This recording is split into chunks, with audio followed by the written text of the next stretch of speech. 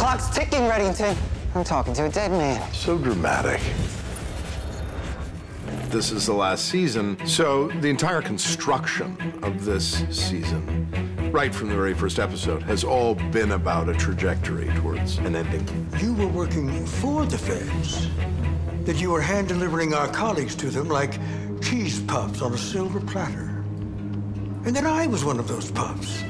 Our relationship with Reddington has evolved so much over, 200+ episodes and cases. Things that are that obvious are often obvious for a reason. We're wasting time on a cut-and-dried case because of a Reddington hunch? That's why everybody loves Reddington so much, is that right when you think you can trust him, he pulls the carpet out from under you. I know you have questions, Harold, about jailbreaks and Robert Vesco, hidden fortunes. Fire away. Actually, no. I don't have any questions. At this point in our relationship, after 200-some-odd blacklisters, I'm aware of your games, and nothing you do surprises me anymore. I think in a lot of ways, Cooper and Red is, the very epitome of cop and robber. Raymond, for once, please listen to me. Stand down and stop it. I won't ask you again. Why am I always the bad guy? It's the necessary opposite.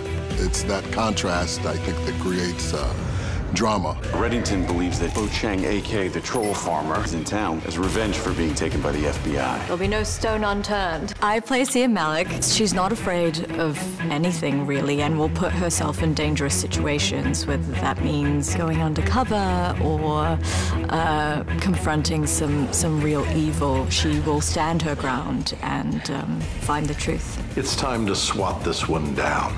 We need to move fast.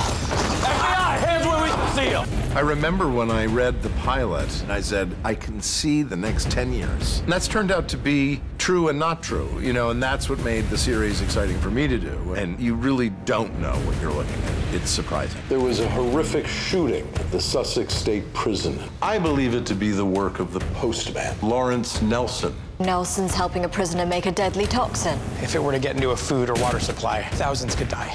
Put the prison on lockdown, now. On your knees!